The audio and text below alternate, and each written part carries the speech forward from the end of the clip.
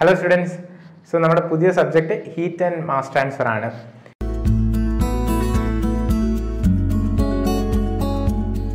അപ്പോൾ നമ്മൾ ഇതിൽ ആദ്യത്തെ ഒരു 5 മൊഡ്യൂളിലും പഠിക്കുന്നത് ഹീറ്റ് ട്രാൻസ്ഫറിനെ പറ്റിയിട്ടാണ്. സോ അതിൽ മൊഡ്യൂൾ 1 നമ്മൾ നോക്കിക്കഴിഞ്ഞാൽ ആദ്യം നമ്മൾ പഠിക്കേണ്ടതും what are the different modes of heat transfer. അപ്പോൾ ഹീറ്റ് ട്രാൻസ്ഫറിൻ്റെ ഡിഫറെൻറ്റ് മോഡ്സ് എന്തൊക്കെയാണ്? Through conduction, convection and radiation. അപ്പം ഇതിനെ മൂന്നിനെയും പറ്റി നമ്മൾ ഡീറ്റെയിൽഡ് ആയിട്ട് നോക്കുന്നതാണ് നമ്മുടെ heat ട്രാൻസ്ഫറിൻ്റെ section. Then comes mass transfer. Then first മൊഡ്യൂളിൽ രണ്ട് മൊഡ്യൂളിൽ നമ്മൾ കണ്ടക്ഷനും കൺവെക്ഷനുമാണ് കൂടുതലും നോക്കുന്നത്. ആൻഡ് തേർഡിലും ഫോർത്തിലും അതിൻ്റെ കുറച്ച് ആപ്ലിക്കേഷൻസ് ആണ് conduction and convection. Then 5th module റേഡിയേഷനും 6th module നമ്മുടെ മാസ് ട്രാൻസ്ഫറും. അപ്പോൾ ഇതിൽ മൊഡ്യൂൾ 1 നമ്മൾ കണ്ടക്ഷൻ്റെ ഡീറ്റെയിൽഡ് ആയിട്ടാണ് ഒരു തെർമൽ കണ്ടക്ടിവിറ്റി എന്ന് പറയുന്ന ഒരു ഫാക്ടർ വരുന്നത്. ദെൻ വരുന്നത് 3 ഡെറിവേഷനാണ്. അതായത് general heat conduction equation in Cartesian coordinates, cylindrical coordinates and spherical coordinates. Then ഇത് 3ൻ്റെ ഡെറിവേഷൻ റിപ്പീറ്റഡ് ആയിട്ട് ചോദിക്കുന്നതാണ്. അതിൽ ഏറ്റവും ഇമ്പോർട്ടൻറ്റ് കാർട്ടീഷ്യനും സിലിണ്ടറിക്കലുമാണ്. സ്പെറിക്കൽ അധികം ചോദിക്കാറില്ല. അപ്പം കാർട്ടീഷ്യനും സിലിണ്ടറിക്കലും ഓൾമോസ്റ്റ് എല്ലാ ക്വസ്റ്റ്യൻ പേപ്പറിലും റിപ്പീറ്റഡ് ആയിട്ട് വരുന്ന ക്വസ്റ്റ്യൻ ആണ്. അതിൻ്റെ ഡെറിവേഷൻ വളരെ ഇമ്പോർട്ടൻ്റ് ആയിട്ട് നമ്മൾ പഠിക്കുക. പിന്നെ 1 dimensional steady state conduction equation, അതായത് നമ്മുടെ ക്ലാസിഫിക്കേഷനായിട്ട് പ്ലെയിൻ വോളിൽ തന്നെ 2 കൺസെപ്റ്റ് ഉണ്ട്. വിത്തൗട്ട് ഹീറ്റ് ജനറേഷനും ഉണ്ട്, വിത്ത് ഹീറ്റ് ജനറേഷനും ഉണ്ട്. വിത്ത് ഹീറ്റ് ജനറേഷൻ നിങ്ങളുടെ ടെക്സ്റ്റിലൊക്കെ കുറച്ച് ഡിഫിക്കൽട്ടായിട്ടാണ് കൊടുത്തിരിക്കുന്നത്. അതായത് ഒരു പ്ലെയിൻ വോളിൽ തന്നെ സിമെട്രിക് ആയിട്ട് ഒരു സോഴ്സ് ഓഫ് ഹീറ്റ് ജനറേഷൻ വരാം, അസിമെട്രിക് ആയിട്ടും വരാം. അതിൻ്റെ ഡെറിവേഷൻ ചോദിച്ചിട്ടുണ്ട് വിത്ത് ഹീറ്റ് ജനറേഷൻ. അപ്പോൾ അത് ഞാൻ നിങ്ങൾക്ക് സിമ്പിളാക്കി എങ്ങനെ എക്സാമിന് എഴുതാമെന്ന് പറഞ്ഞു തരാം. വിത്തൗട്ട് ഹീറ്റ് ജനറേഷനും അത് പ്ലെയിൻ വോളും സിലിണ്ടറും സ്പിയറും വളരെ എളുപ്പമാണ്. ഇതിൻ്റെ പ്രോബ്ലംസും അതിൻ്റെ ചെറിയ ഇക്വേഷൻസും കോമ്പോസിറ്റ് വാൾ, ഇതിൻ്റെ തന്നെ കോമ്പോസിറ്റ്സ് വരും. പ്ലെയിൻ വോളിൻ്റെ തന്നെ കോമ്പോസിറ്റ് വാൾ വരും, സിലിണ്ടറിൻ്റെ കോമ്പോസിറ്റ് വരും, സ്പിയറിൻ്റെയും കോമ്പോസിറ്റ് വരും. അപ്പോൾ നമ്മുടെ പ്രീവിയസ് ഇയർ ക്വസ്റ്റ്യൻ പേപ്പേഴ്സൊക്കെ നോക്കിക്കഴിഞ്ഞാൽ ഏറ്റവും കൂടുതൽ പ്രോബ്ലംസ് ചോദിക്കുന്നത് ഈ ഒരു ടോപ്പിക്കിൽ സിലിണ്ടറിൻ്റെയും സ്പിയറിൻ്റെയാണ്. അപ്പോൾ അതിൻ്റെ പ്രോബ്ലം നല്ല കാര്യമായിട്ട് കുറേ പ്രോബ്ലംസ് നമ്മൾ പ്രാക്ടീസ് ചെയ്യുക. ഡെറിവേഷൻ ചോദിച്ചിട്ടുള്ളത് അതിൻ്റെ വിത്ത് ഹീറ്റ് ജനറേഷൻ്റെ ഡെറിവേഷൻ, അത് അധികമായിട്ട് നോക്കാത്തതാണ്. അപ്പോൾ അത് നമ്മൾ പഠിക്കുക. ദെൻ ഏറ്റവും ഇമ്പോർട്ടൻ്റ് ആയിട്ടുള്ള ഒരു ടോപ്പിക്കാണ് നമ്മുടെ ക്രിട്ടിക്കൽ തിക്നെസ് ഓഫ് ഇൻസുലേഷൻ. ഇത് നമ്മുടെ കോമ്പറ്റേറ്റീവ് എക്സാംസിനൊക്കെ ഏറ്റവും കൂടുതൽ ചോദിക്കുന്ന ഈ ക്രിട്ടിക്കൽ തിക്നെസ് ഓഫ് ഇൻസുലേഷനിൽ നിന്നാണ്. സോ ആ ഒരു കാര്യങ്ങളും എല്ലാം മനസ്സിലാക്കുക. ദെൻ സിലബസിൽ പറഞ്ഞിരിക്കുന്ന ഒരു കണ്ടക്ഷൻ ഷേപ്പ് ഫാക്ടർ ഉണ്ട് ത്രൂ കോർണേഴ്സ് ആൻഡ് എഡ്ജസ്. അത് ജസ്റ്റ് തിയറിറ്റിക്കലായിട്ട് മാത്രം വായിച്ച് വെക്കേണ്ട ഒരു ടോപ്പിക്കേ ഉള്ളൂ. ഷേപ്പ് ഫാക്ടർ നമ്മുടെ റേഡിയേഷനിൽ ഇമ്പോർട്ടൻ്റ് ആയിട്ട് വരും. അത് നമുക്ക് അപ്പോൾ അത് ഡിഫറെൻ്റ് ഒരു ഷേപ്പ് ഫാക്ടറാണ്. അത് കാര്യമായിട്ട് പഠിക്കാനുള്ളതാണ്. ഇത് ജസ്റ്റ് നിങ്ങൾ തിയറി ആയിട്ട് അറിഞ്ഞാൽ മതി. അപ്പോൾ ഇത്രയും കണ്ടൻറ്റാണ് നമുക്ക് ഏറ്റവും ഇമ്പോർട്ടൻ്റ് ആയിട്ട് ഫസ്റ്റ് മൊഡ്യൂളിൽ പഠിക്കാനുള്ളത്. അപ്പോൾ അതിൽ ഓരോ ടോപ്പിക്കായിട്ട് നമുക്ക് നോക്കാം. സോ ഫസ്റ്റ് മൊഡ്യൂളിൽ നമ്മൾ ആദ്യം നോക്കുന്നത് what are the various modes of heat transfer. അപ്പോൾ നമ്മുടെ first mode of heat transfer എന്ന് പറയുന്നത് കണ്ടക്ഷനാണ്. കണ്ടക്ഷൻ എന്ന് പറഞ്ഞു കഴിഞ്ഞാൽ നമ്മളൊരു സോളിഡിൽ നിന്ന് സോളിഡിലോട്ടുള്ള ഹീറ്റ് ട്രാൻസ്ഫറിനെയാണ് നമ്മൾ കണ്ടക്ഷൻ എന്ന് പറയുന്നത്.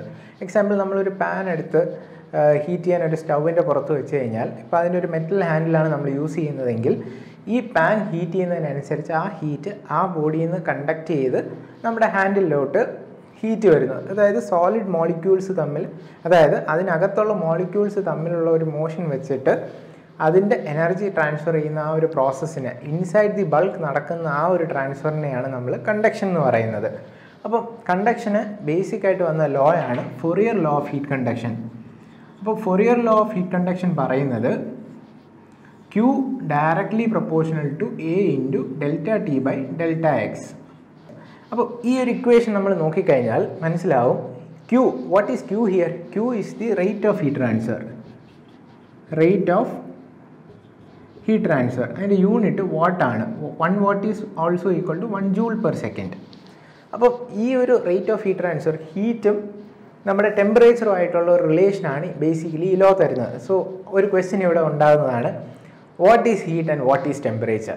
നമ്മൾ ഹീറ്റ് ട്രാൻസ്ഫർ പഠിക്കുമ്പോൾ ആദ്യം അറിഞ്ഞിരിക്കേണ്ട ഒരു ക്വാണ്ടിറ്റിയാണ് what is heat and what is temperature. ഇതിൻ്റെ ഒരു ഡിഫറൻസ് നമ്മൾ അറിയുക. ടെമ്പറേച്ചർ എന്ന് പറയുന്നത് is nothing but the degree of hotness or coldness of A body. നമ്മളൊരു ബോഡിയുടെ ഒരു എത്രത്തോളം ഡിഗ്രി ഹീറ്റാണോ അത് എത്രത്തോളം കോൾഡ് ആണോ എന്നറിയാൻ യൂസ് ചെയ്യുന്ന ഒരു ഫങ്ഷനാണ് ടെമ്പറേച്ചർ എന്ന് പറയുന്നത്. Then what is heat? Heat എന്ന് പറയുന്നത് ഒരു എനർജി ഇൻ ട്രാൻസിറ്റ് ആണ്. അതായത് ഇപ്പോൾ ഒരു ബോഡിയിൽ നിന്ന് വേറൊരു ബോഡിയിലോട്ട് ഹീറ്റ് ട്രാൻസ്ഫർ ചെയ്യണമെങ്കിൽ there must be difference in temperature. അതാണ് ഏറ്റവും ഇമ്പോർട്ടൻ്റ് ആയിട്ടുള്ള ഒരു പാരാമീറ്റർ. എവിടെയെങ്കിലും ടെമ്പറേച്ചർ ഡിഫറൻസ് ഉണ്ടെങ്കിൽ മാത്രം നടക്കുന്ന ഒരു എനർജി ട്രാൻസ്ഫർ ആണ് ഹീറ്റ് എന്ന് പറയുന്നത്. സോ നമ്മളിവിടെ ഒരു ഡെൽറ്റ ടി ടെമ്പറേച്ചർ മെയിൻറ്റെയിൻ ചെയ്ത് കഴിഞ്ഞാൽ, ഡിഫറൻസ് ഇൻ ടെമ്പറേച്ചർ മെയിൻറ്റെയിൻ ചെയ്യുമ്പോൾ ഒരു ഹീറ്റ് ഫ്ലോ ചെയ്യാൻ സ്റ്റാർട്ട് ചെയ്യുന്നു. അപ്പോൾ എക്സാമ്പിൾ നമ്മൾ ആലോചിക്കുക, ഈ ഒരു 2 പോയിന്റ് തമ്മിൽ ഒരു ടെമ്പറേച്ചർ ഡിഫറൻസ് ഉണ്ട്. ഇപ്പോൾ സപ്പോസ് ഇവിടെ ഒരു 1000 ഡിഗ്രി, ഇവിടെ ഒരു 20 ഡിഗ്രി. അപ്പോൾ ഈ 2 പോയിന്റിന് അക്രോസ് ആയിട്ട് ഒരു ലാർജ് ടെമ്പറേച്ചർ ഡിഫറൻസ് ഉണ്ടെങ്കിൽ അവിടെ എന്തുണ്ടാവും? ഒരു ഹീറ്റ് ട്രാൻസ്ഫർ ഉണ്ടാകുന്നു. എത്രത്തോളം ഇത് ലാർജ് ആകുന്നോ അത്രത്തോളം ഹീറ്റ് ട്രാൻസ്ഫറിൻ്റെ റേറ്റ് കൂടുന്നു. ഇപ്പോൾ ഇത് തമ്മിൽ ഒരു 25ഉം 20ഉം ചെറിയൊരു ടെമ്പറേച്ചർ ഡിഫറൻസേ ഉള്ളൂ.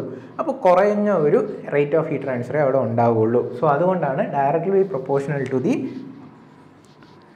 temperature difference and inversely proportional to distance between the 2 points. അതായത് ഈ ടെമ്പറേച്ചർ ഡിഫറൻസ് 2 ക്ലോസ് ടു ആയിട്ടിരുന്ന് കഴിഞ്ഞാൽ അത്രത്തോളം ഹീറ്റ് ട്രാൻസ്ഫറിൻ്റെ റേറ്റ് കൂടും. അതേസമയം ആ 2 പോയിന്റും തമ്മിൽ ഡിസ്റ്റൻസ് കൂടുതലാണെങ്കിൽ ഹീറ്റ് ട്രാൻസ്ഫറിൻ്റെ റേറ്റ് കുറയുന്നു. So it is inversely proportional to the distance between 2 points and directly proportional to the area associated. അപ്പം ലാർജർ ഏരിയ ആവുന്തോറും ഹീറ്റ് സ്റ്റോർഡ് കൂടും. അപ്പോൾ അതിനനുസരിച്ച് എത്രത്തോളം ഏരിയ കൂടുതലാണോ അത്രത്തോളം റേറ്റ് ഓഫ് ഹീറ്റ് ട്രാൻസ്ഫറും കൂടുന്നു. അപ്പോൾ ഇതിൻ്റെ ഈ ഒരു പ്രൊപ്പോർഷണാലിറ്റി സൈൻ മാറ്റാനായിട്ട് ഇൻട്രൊഡ്യൂസ് ചെയ്ത ഒരു കോൺസ്റ്റൻ്റ് ആണ് K. So -k into dt/dx ആണ് നമ്മുടെ ഇക്വേഷൻ, ഫോറിയർ ഇക്വേഷൻ എന്ന് പറയുന്നത്. അതിൽ ഈ കെ എന്ന് പറയുന്നതാണ് നമ്മുടെ thermal conductivity. Very important, thermal conductivity. അപ്പോൾ ഈ മൈനസ് കാണിക്കുന്ന എന്താണ്? ഹീറ്റ് ട്രാൻസ്ഫർ ചെയ്യുന്നത് ഹോട്ട് സൈഡിൽ നിന്ന് ഹീറ്റ് ലൂസ് ചെയ്യുന്നത് കൊണ്ടാണ് നമ്മൾ ഇതിനൊരു മൈനസ് സൈൻ ഇട്ടിരിക്കുന്നത്. ആൻഡ് ബാക്കി എല്ലാ ടേംസും നിങ്ങൾക്ക് അറിയാം.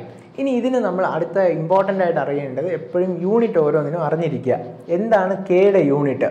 അപ്പോൾ കെയുടെ യൂണിറ്റ് നമുക്ക് ഇവിടെ നിന്ന് ഈ ഇക്വേഷനിൽ നിന്ന് തന്നെ ജനറേറ്റ് ചെയ്യാൻ പറ്റും. ക്യൂവിൻ്റെ യൂണിറ്റ് നമ്മൾ പറഞ്ഞു, it is what. And Q equal to -k into A into dt/dx. And this is what? This is meter square. This is Kelvin or degree Celsius or this is meter. അപ്പോൾ മീറ്ററും metre സ്ക്വയറും cancel ആയിട്ട് K എന്ന് പറയുന്നത് per ഏതൊക്കെ വരും? Metre kelvin or watt per metre degree Celsius. ഇതാണ് നമ്മുടെ thermal കണ്ടക്ടിവിറ്റിയുടെ unit.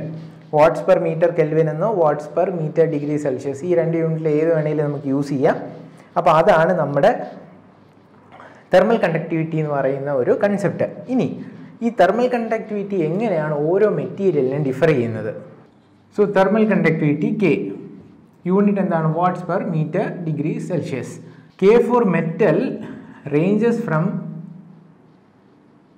10 to 400 and for liquids it varies from 0.2 to 0.5 and for gases it is 0.006 to 0.05. അപ്പോൾ ഇതിൽ നിന്ന് നമുക്ക് പല മെറ്റീരിയൽസിനും പല തെർമൽ കണ്ടക്ടിവിറ്റി വാല്യൂ ഉണ്ട്. ഇത് നമ്മൾ ഓരോന്നിനും നമ്മൾ ഡെഫിനറ്റ് ആയിട്ട് കണ്ടുപിടിച്ച് വെച്ചിട്ടുണ്ട്. ഇപ്പോൾ നമ്മുടെ ഒരു ബ്ലാസ്റ്റ് ഫർണസ് ഒക്കെ എടുത്തു കഴിഞ്ഞാൽ നമ്മൾ ബ്രിക്ക് യൂസ് ചെയ്തായിരിക്കും ഇതിനകത്തുള്ള കൺസ്ട്രക്ഷൻ ചെയ്യുന്നത്. ഈ ഒരു ഫർണസിനകത്ത് എത്ര ഹ്യൂജ് എമൗണ്ട് ഓഫ് ഹീറ്റ് ആണെങ്കിലും നമ്മൾ ബ്രിക്ക് യൂസ് ചെയ്ത് കഴിഞ്ഞാൽ സോളിഡ്സിൽ ഏറ്റവും കുറഞ്ഞ വാല്യൂ ഉള്ള ഒരു മെറ്റീരിയലാണ് ബ്രിക്ക് എന്ന് പറയുന്നത്. സോ ബ്രിക്കിൻ്റെ കെ വാല്യൂ വളരെ കുറവായിരിക്കും. ഒരു ബ്രിക്കിൻ്റെ തെർമൽ കണ്ടക്ടിവിറ്റി നമ്മൾ നോക്കിക്കഴിഞ്ഞാൽ K four brick will be 0.15. അപ്പോൾ അതുകൊണ്ടാണ് നമ്മൾ ആ ബ്രിക്കിനെ നമ്മൾ ഇൻസുലേറ്റിംഗ് മെറ്റീരിയലായിട്ട് യൂസ് ചെയ്യുന്നത്. ഇപ്പോൾ നമ്മളൊരു ലാർജർ സ്കെയിൽ നോക്കിക്കഴിഞ്ഞാൽ നമ്മുടെ സ്പേസ് ഷട്ടിലൊക്കെ നിങ്ങൾക്ക് കേട്ടിട്ടുണ്ടാവും. ഇപ്പോഴും നിയർ ഒരു ഇൻസിഡൻറ്റ് ഉണ്ടായ ഒരു ചൈനയുടെ റോക്കറ്റിൻ്റെ ഒരു പീസ് തിരിച്ച് നമ്മുടെ എർത്തിലോട്ട് വരുന്നു. അപ്പോൾ അത് എർത്തിൻ്റെ ഒരു സർഫസിൽ കയറുന്ന സമയത്ത് തന്നെ because of the huge heat, ആ ഫ്രിക്ഷൻ കാരണം ഉണ്ടാകുന്നത് അത് അവിടെ വെച്ച് തന്നെ ബേൺ ചെയ്തു പോകുന്നു. ബട്ട് നമ്മൾ സ്പേസ് ഷട്ടിലൊക്കെ നോക്കിക്കഴിഞ്ഞാൽ അത് ഈസി ആയിട്ട് നമ്മുടെ എർത്തിൻ്റെ അറ്റ്മോസ്ഫിയറിലോട്ട് തിരിച്ച് കയറി ലാൻഡ് ചെയ്യുന്നു. നമ്മുടെ ഇടയ്ക്കൊരു ഇൻസിഡൻറ്റ് നമ്മൾ കേട്ടിട്ടുണ്ടാവും, കൽപന ചൗളയുടെ ഒരു ആക്സിഡൻറ്റ് നമ്മൾക്ക് അറിയാം. അതിൻ്റെ മെയിൻ ഫെയിലിയറിൻ്റെ റീസൺ ഈ ഒരു TPS സിസ്റ്റം എന്ന് പറഞ്ഞ് നമ്മൾ റോക്കറ്റ്സിലൊക്കെ ഒരു ഹീറ്റ് ഷീൽഡ് കൊടുക്കും. അതായത് റീ എൻട്രി ടൈമിൽ നമ്മുടെ ഈ സർഫസ് ഓഫ് ദി റോക്കറ്റ് അല്ലെങ്കിൽ ഈ എൻട്രി ചെയ്യുന്ന അതിൻ്റെ സർഫസ് നിയർലി 3000 കെൽവിൻ ടെമ്പറേച്ചറിലോട്ടൊക്കെ റൈസ് ചെയ്യുന്നു. ആൻഡ് അത് കാരണം അപ്പം അത്രത്തോളം ഇത് റൈസ് ചെയ്താലും അകത്തിരിക്കുന്ന ടെമ്പറേച്ചർ അല്ലെങ്കിൽ ഇതിനകത്ത് ആൾക്കാരുള്ളത് കൊണ്ട് അകത്ത് റൂം ടെമ്പറേച്ചറേ വരാവൂ.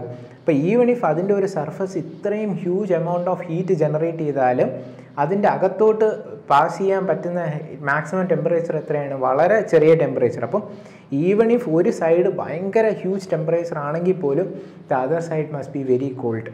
അപ്പോൾ അങ്ങനെ അത്രയും നമ്മുടെ പവർഫുൾ ആയിട്ടുള്ള മെറ്റീരിയൽസ് യൂസ് ചെയ്താണ്, അതായത് അത്രയും പവർഫുൾ ആയിട്ടുള്ള ഇൻസുലേറ്റിംഗ് മെറ്റീരിയൽസ് യൂസ് ചെയ്താണ് അതിൻ്റെ തെർമൽ പ്രൊട്ടക്ഷൻ സിസ്റ്റം ചെയ്തിരിക്കുന്നത്.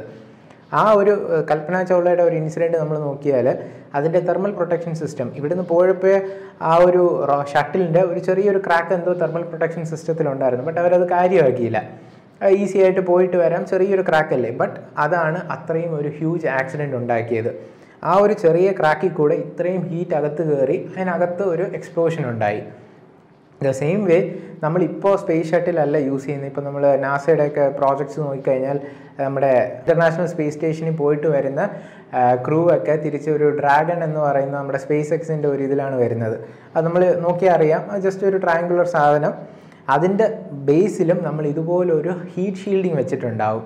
അപ്പോൾ ആ ഹീറ്റ് ഷീൽഡിങ് കാരണം റീ എൻട്രി ടൈമിൽ ഈവൻ ഇഫ് ഒരു സർഫസ് 3000 അതിന് മേളിൽ ഹീറ്റ് വന്നാൽ പോലും ഇതിനകത്തുള്ള പാസഞ്ചേഴ്സിന് ഒരു പ്രശ്നവും വരാതിരിക്കുന്ന രീതിയിലുള്ള മെറ്റീരിയൽസാണ് നമ്മൾ ഇതിൻ്റെ തെർമൽ പ്രൊട്ടക്ഷൻ സിസ്റ്റമായിട്ട് യൂസ് ചെയ്യുന്നത്. അവിടെ എല്ലാം ഈ ഒരു തെർമൽ കണ്ടക്ടിവിറ്റിയാണ് അവിടുത്തെ മെയിൻ ഫാക്ടറായിട്ട് വരുന്നത്.